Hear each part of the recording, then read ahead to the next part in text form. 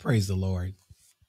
Praise the Lord. This is Elder Newsom with the Faith in God Internet TV. I want to say God bless you to each and every one of you that are viewing the broadcast on today. We have a great subject matter that we're going to talk on today, and we want to encourage the people of God to, amen, continue to be watchful in these last and evil days. And so we want to say to each and every one, we hope that you enjoyed your weekend.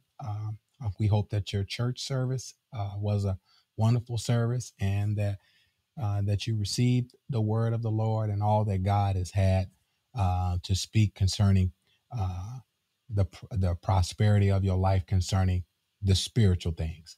When I say prosperity, I'm speaking of the spiritual increase that God desires for all of his people to have in these last and evil days. And so we hope that the word of God on Sunday morning that was preached by our leaders were effective and benefited you, that will cause you to go farther and to be strengthened in Jesus Christ. And so with that being said, we want to go off into our prayer.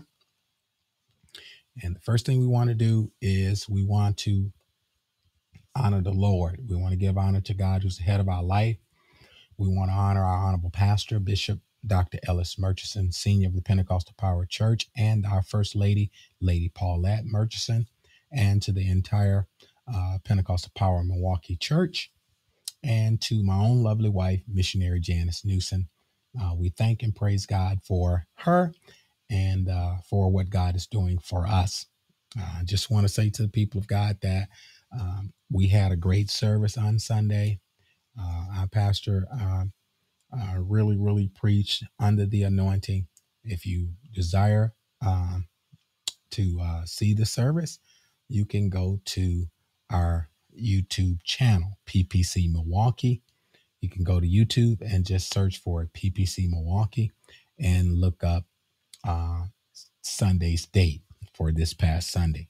All right, which would be 8/29/21. And you'll be able to see the service. Just search PPC Milwaukee and you'll find it.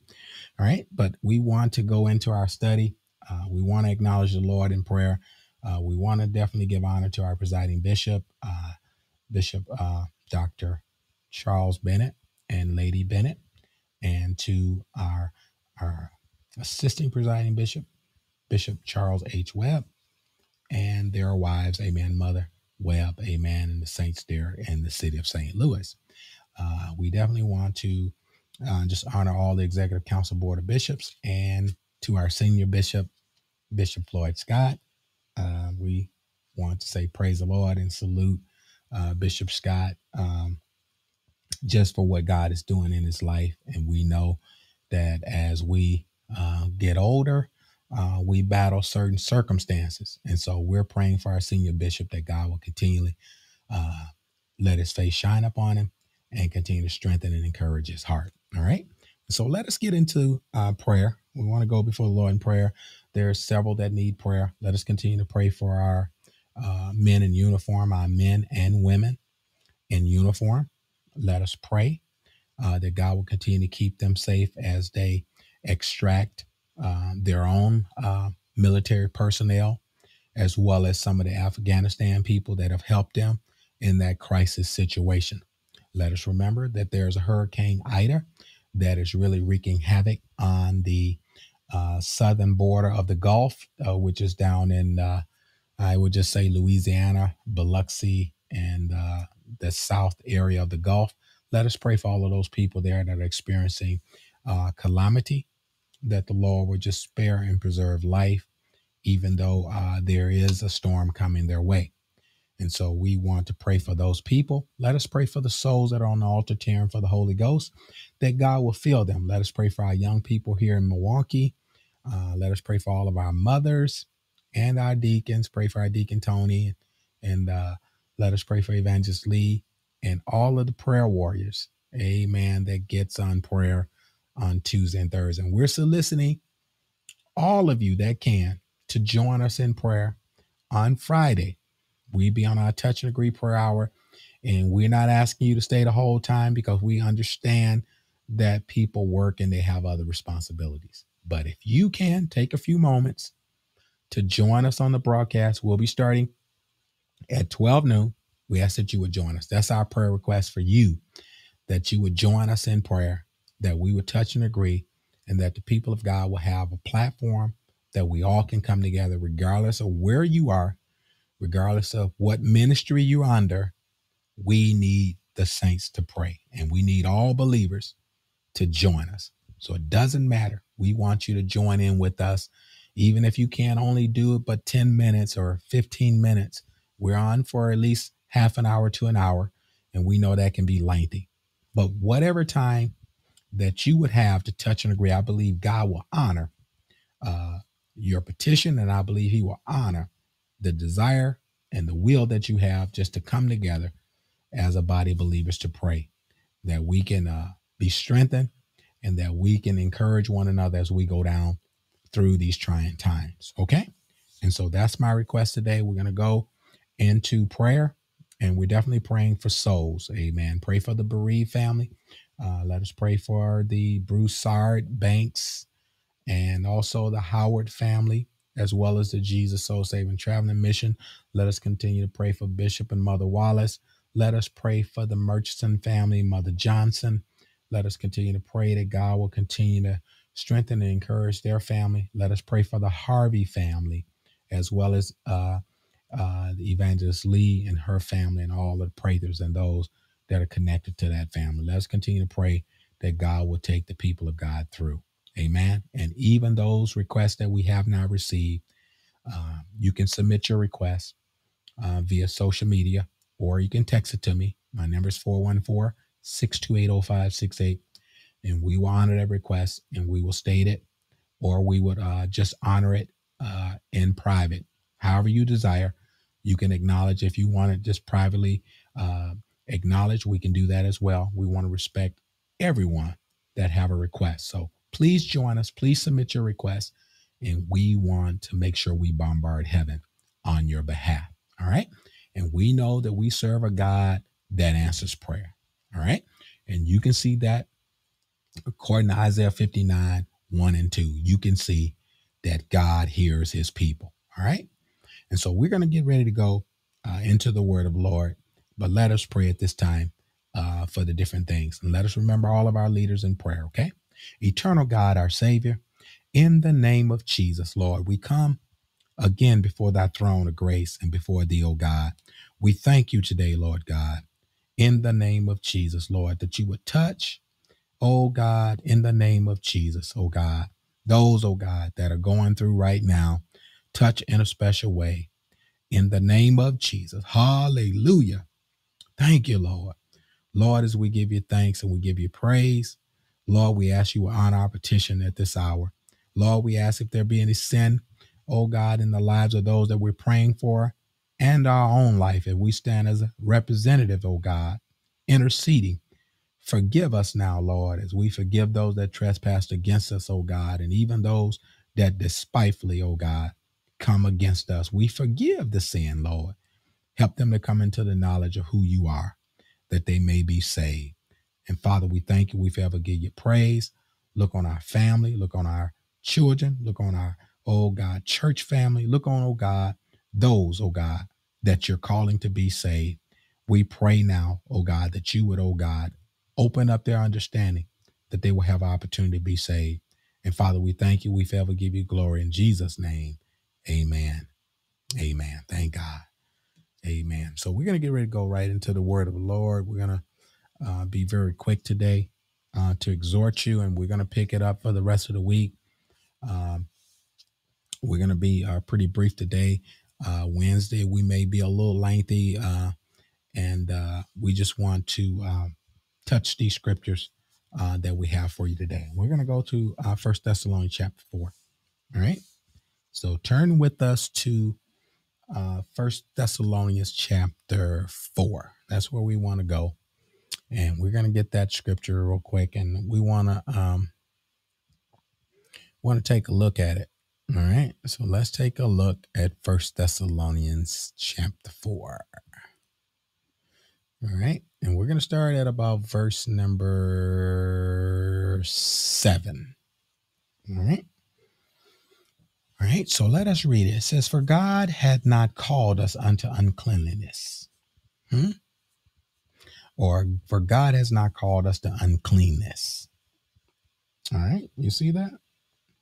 For God had not called us to uncleanness,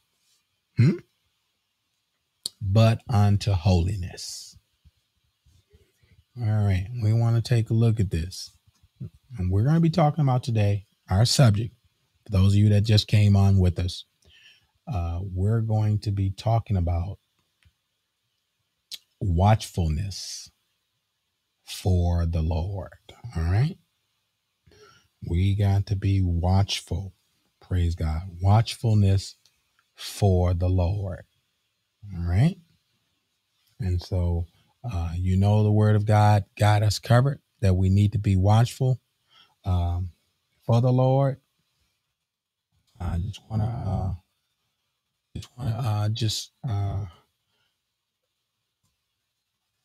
let you take a look at a few things that we have for you. All right. So let's look.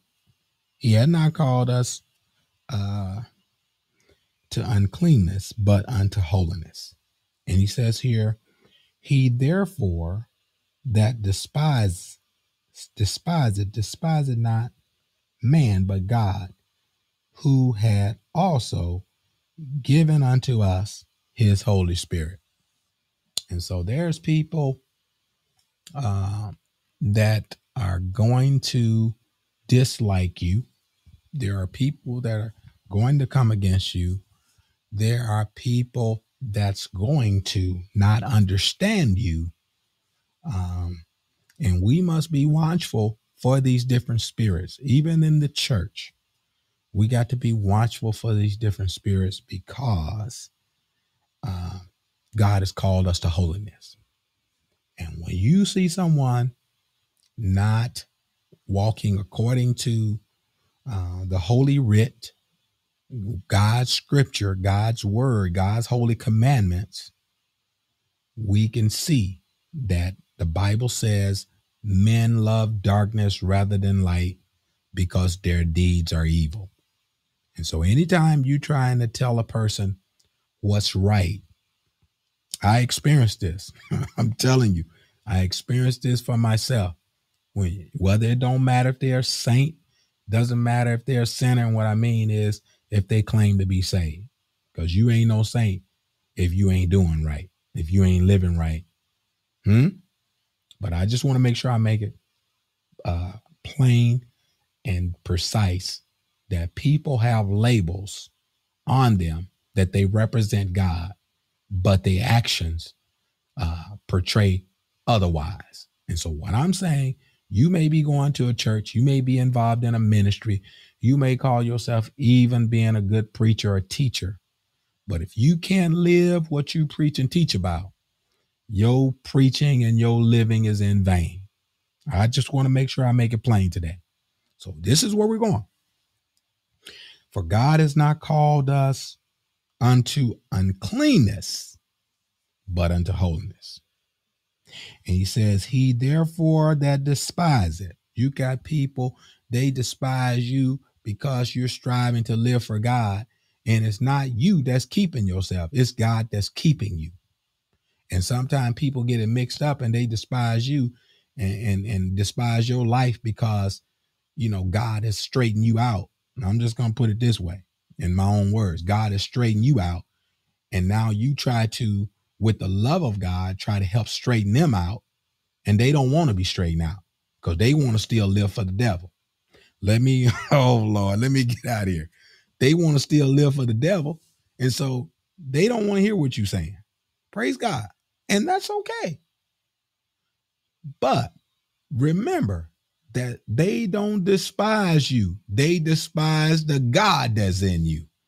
And this is why I feel released in my spirit, even dealing with family folk, people in the church, people everywhere. I feel encouraged and I feel released in my spirit. If you don't want to live for God, then don't hinder me. Praise the Lord. And that's where I'm at with it. If you don't want to live for Jesus Christ, don't hinder me. Praise the Lord. And I'm not mad with you. Praise the Lord. That's between you and your God. Oh, hallelujah. Glory be to God. But we want you to be saved. We want to let you know we want you to be saved, and we're concerned about your soul. But if you're not concerned about your soul, we're going to pray for you. That's what we're going to do. We're just going to pray for you and leave you in the hands of a just God.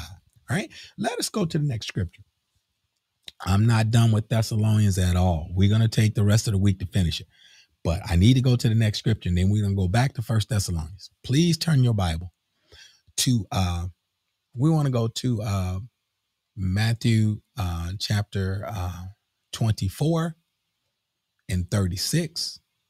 And then we're going to go to John 6 and 44. All right, let me we're going to go to St. John 6 and 44.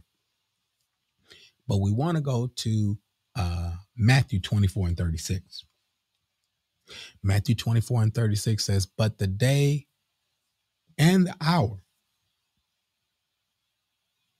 but that day and hour, but of that day and hour, no man knoweth, not the angels of heaven, but my Father only. This is what he says. Nobody knows the day or the hour. All right. And we're going to go to Mark 13 and 32. In Mark 13 and 32, we're going to read it for you hearing. You can write down the scripture. We just read it for you because we don't have a lot of time. We just exhorting you. Mark 13 and 32, he says, but of that day and that hour, no man know it. He says the same thing. He says, not the angel which are in heaven, neither the Son, but the Father. All right. That's what he says here. And so no man knows the day or the hour when the Son of Man shall appear.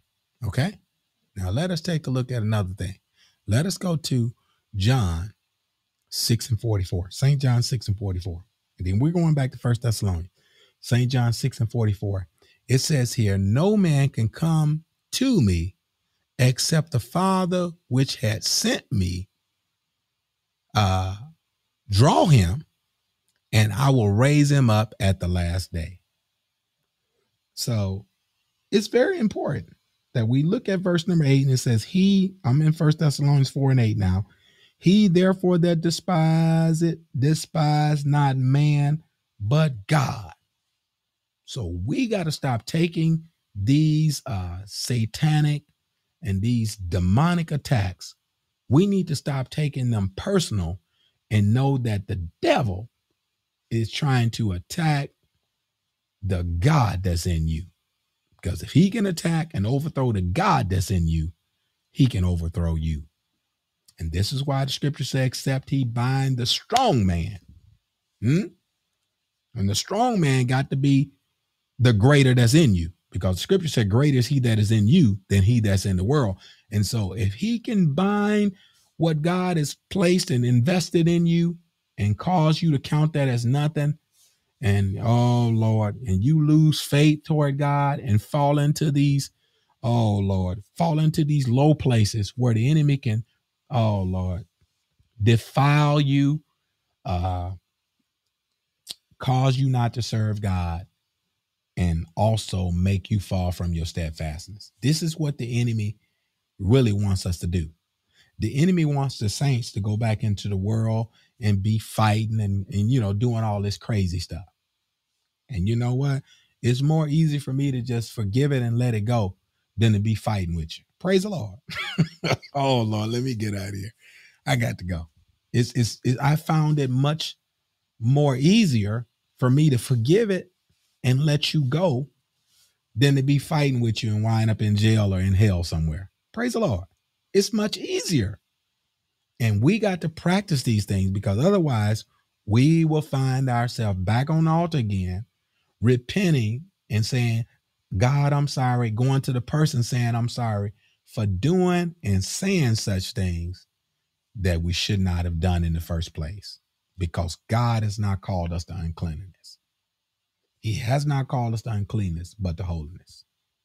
And so that means my lifestyle must represent who, amen, I represent. And if we're ambassador for Christ, We got to not only represent him in how we dress and come to church and portray that we save and holy, but we must act, we must behave in a manner as such where they said in Antioch that they first was called Christians at Antioch because they were Christ-like. They had Christ-like behavior.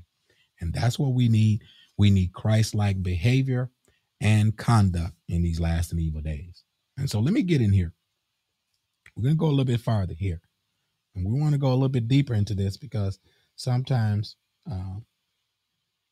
how can I say this?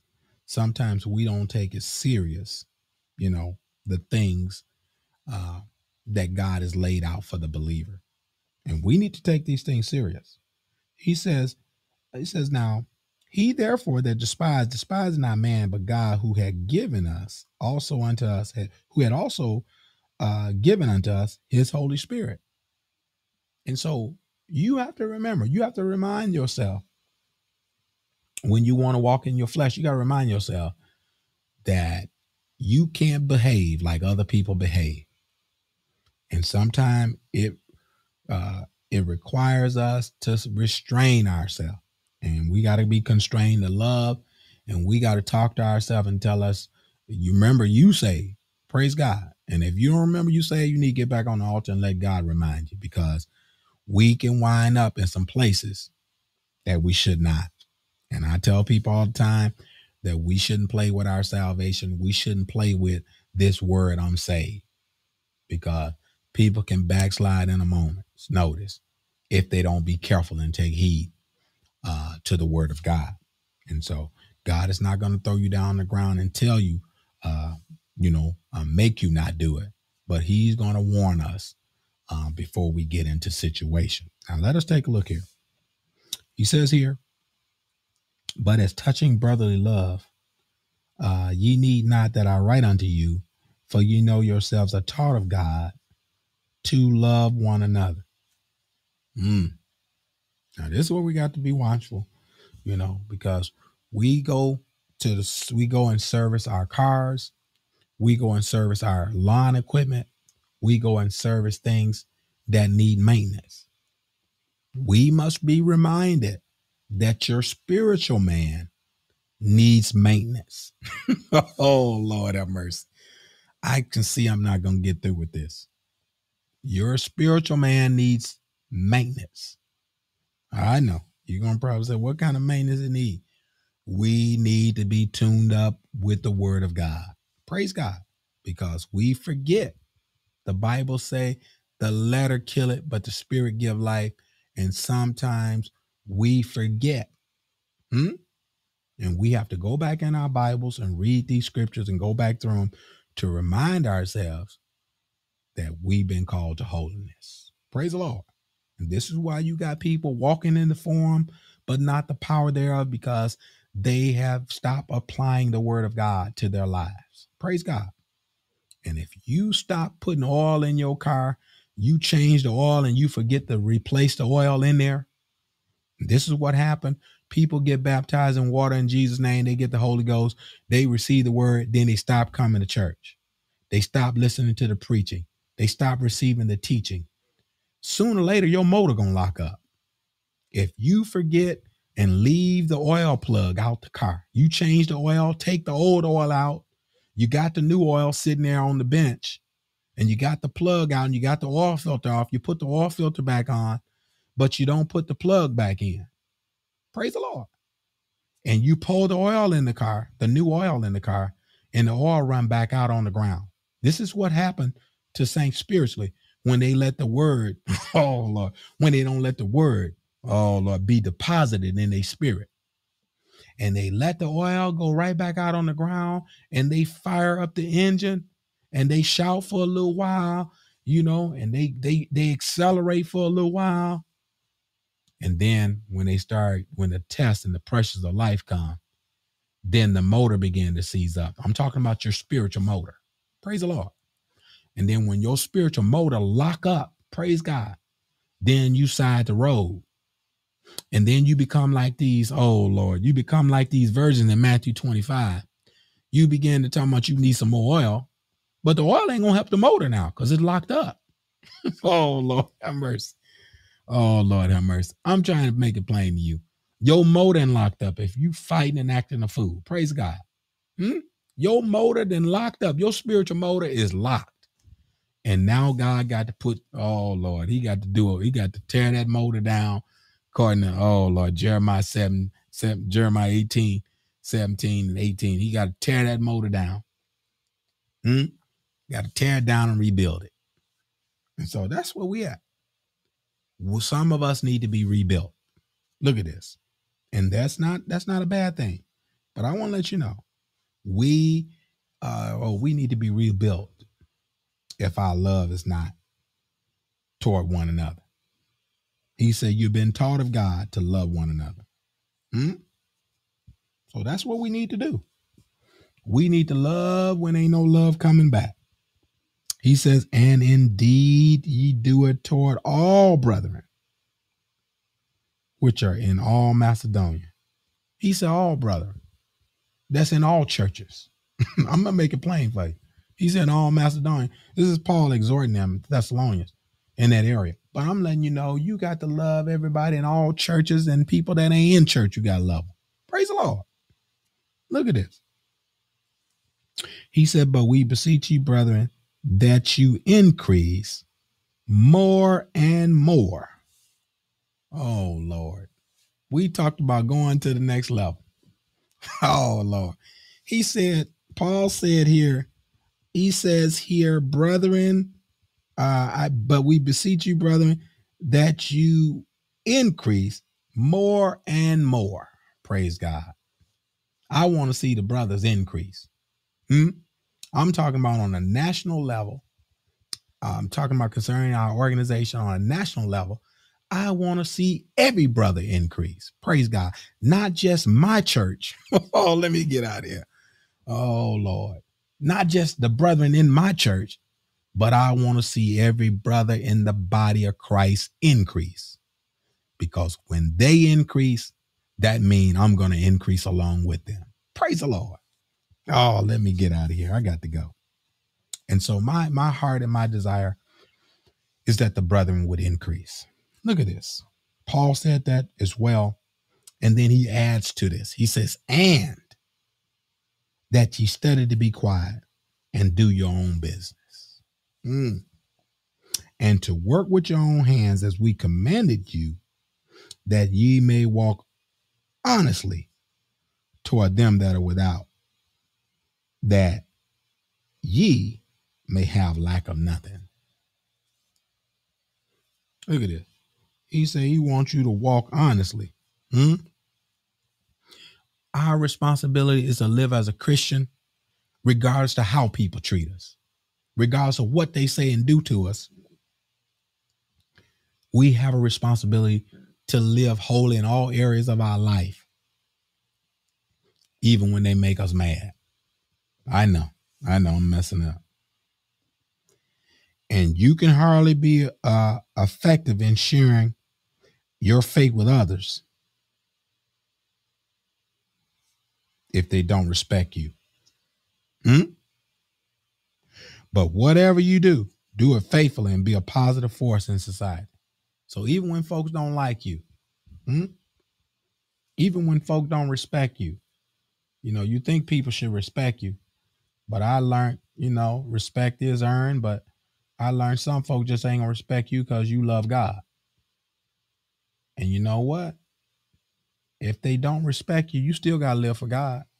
The pastor cannot fold his church up because half the members don't like him.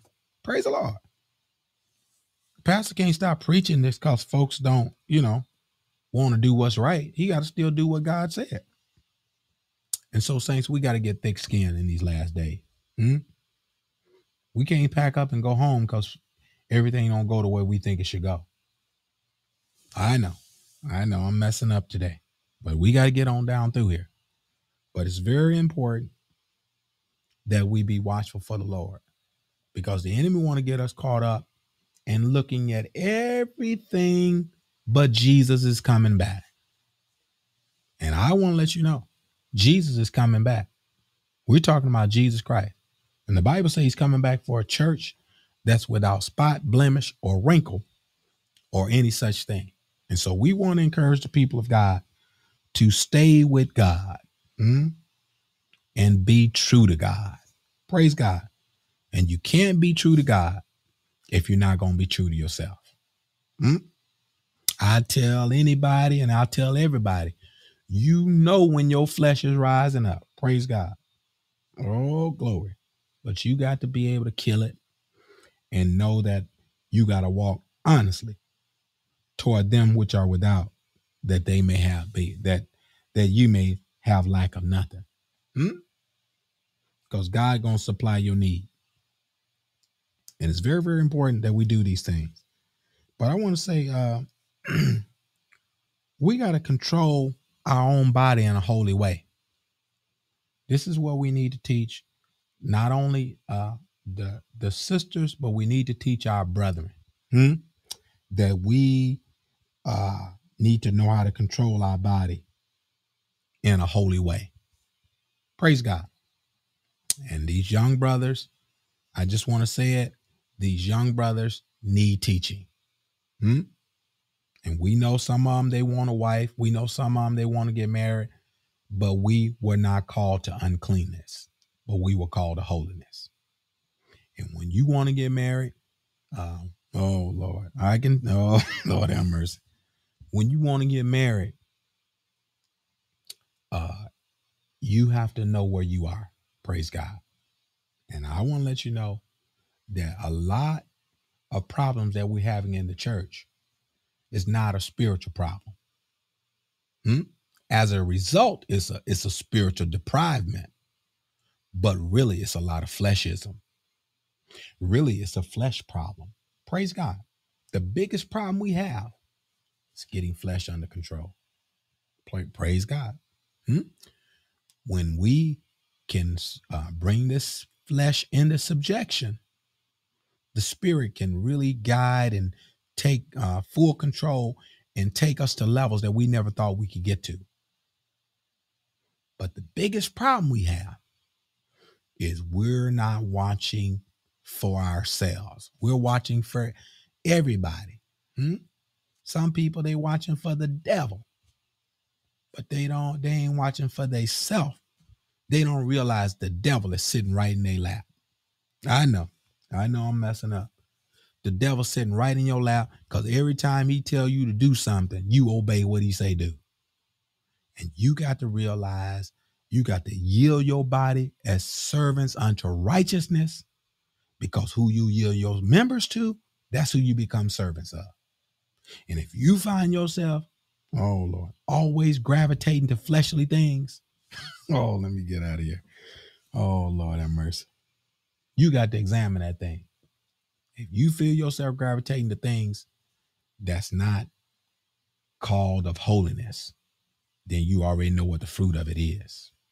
Let me get on out of here. I want to go here. These desires that we have, they must be placed under Christ's control. And how they get placed under Christ's control, that means we must do what the Bible says. The Bible says to avoid fornication. Let every man have his own wife. So this is how Christ get control. Now, we have a way. The Bible said there's a way that seems right unto a man, but the end thereof are the ways of death. You keep doing it your way, you're going to have a baby out of wedlock. I'm telling you the way it is. And the Bible says, can a man take hot coals of fire and put in the bosom and not be burned? Can't do it. So I want to let you know, you got to put this thing under God's control. And you know that we teach sobriety. We teach abstinence. Oh, I know. That's some people say, oh, that's old folk. That's old teaching. That's antiquated and outdated. But this is why we got so many bastards in the church. babies and children and families that don't have fathers. Because you just feel like doing something, and then you have a child, and you're not committed to that family, and then you see somebody else you like, and now you made another family. Now you got 3 families. And oh Lord, and you ain't taking care of none of them. Let me get out of here. I got to go. This is why we teach you to avoid this stuff. And sexual experience must be limited to marriage to avoid hurting ourselves and hurting the innocent sisters that's in our churches. I just got to tell you the way it is. We got to be watchful, saints. And there's no playboys in holiness. Oh, Lord, let me get out here. And there's no playgirls either. But let me get on out here. We must get this under control. And we must be faithful to God and to our fellow brothers and sisters in a way that does not defame Christ.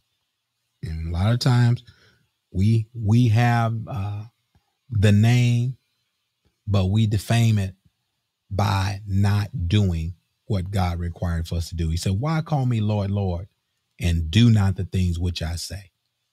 And he said, not every person or every man that says, Lord, Lord, gonna enter into the heaven. Not gonna go. But I want to say this to you. He says, but I would not have you to be ignorant, brethren, concerning them which are asleep. He goes further here. After he goes down this discourse of what the requirement is to live for God and to please God,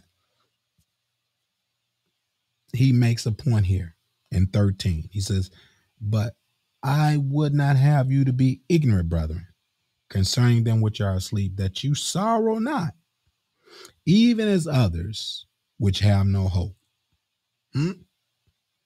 So apparently there were some people back in Paul's day that didn't have hope in the resurrection. And we have people that we walk past every day today, that we work with on our jobs, that we work with in our communities, that we see as we pass by in the grocery store, in the parking lot. You will be surprised at the people that don't have hope. And you know what? It's very important, since we have this hope. And the Bible said, for we have these treasures in earthen vessels, that the excellency of the may be of that the excellency of the power may be of God and not of us. That the excellency of the power may be of God and not of us. Don't you know we need to tell someone about Jesus Christ and about the coming of the Lord? The Lord is soon to come. And it's time to get your house in order. Praise the Lord. And we need to do it in a loving way.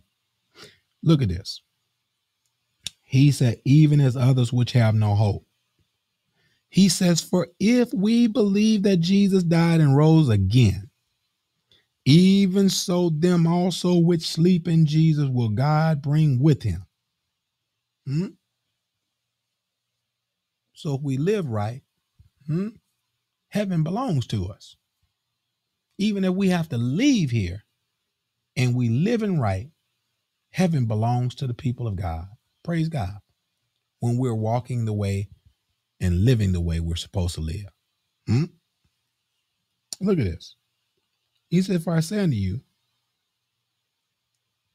by the word of the Lord, that we which are alive and remain unto the coming of the Lord shall not prevent them which are asleep. He talks about God coming back. He talks about the rapture, the catching away of the church. Saints, we need to be watchful. The Lord is soon to come. Don't let no man take your crown. Don't let nobody steal your crown. Because you getting upset over it in a moment's notice. You not want to forgive them because they did you wrong, and you not wanting to let it go, guess what? You blocking your own. Oh, Lord. You blocking your own. Oh, Lord have mercy. You blocking your own opportunity to check out of here. And I want to let you know, I don't want to be stuck down here when the rapture take place. I don't want to be stuck here dealing with some of the problems that's going to be on this earth. Praise the Lord. And so it behooves us saints to let it go. I know they got that Frozen song, let it go, let it go. You need to let it go. Praise God. And sometimes we just won't let things go. But I've learned to let it go and put it in God's hand. He can handle a lot better than I can. And I know some of the saints sing, and I think Evangelist Lee sing it.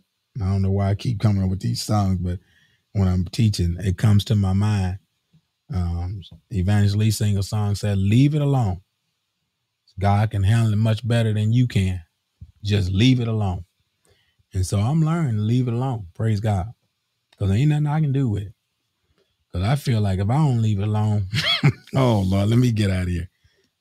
If I don't leave it alone like I'm supposed to, I'm going to wind up in trouble. And so I'm learning to just leave it alone. Praise God. Look at this. He says here in verse number 16, I want to encourage you as I get ready to get out of here. He says, for the Lord himself shall descend from heaven with a shout and with the voice of an archangel and with the trump of God, and the dead in Christ shall rise first. Then we which are alive and remain shall be caught up together with them in the clouds to meet the Lord in the air. Don't you want to meet the Lord in the air? He gives us a clear description of what's going to transpire here, knowing that the dead will be raised in relation to the other events, the second coming. And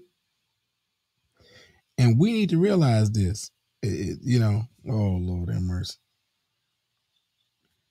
It says here, in relation to the other events at the second coming, it's not as important to knowing why Paul wrote these words. To challenge believers, to comfort and encourage one another when loved ones die.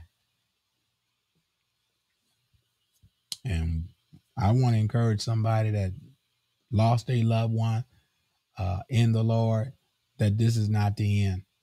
This is just the beginning of a transition from earth to heaven, because the Bible says while they sleep, the Bible let us know that, when they go to sleep, they sleeping in the Lord. But the Bible said to be absent in the body is to be present with the Lord.